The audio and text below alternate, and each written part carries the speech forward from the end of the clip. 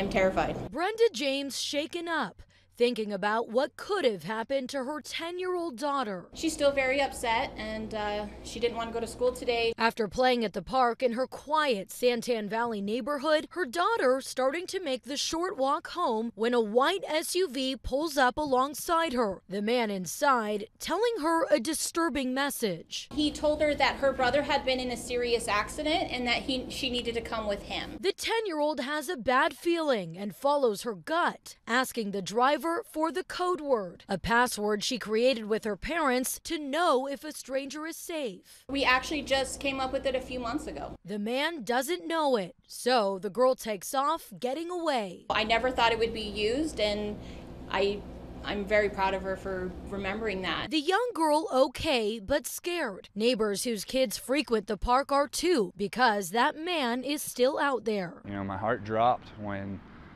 I heard that this child was almost taken from the park where my kids play. Pinal County Sheriff's officials say the description is vague. He's a white male in his 40s wearing a red shirt and a short beard.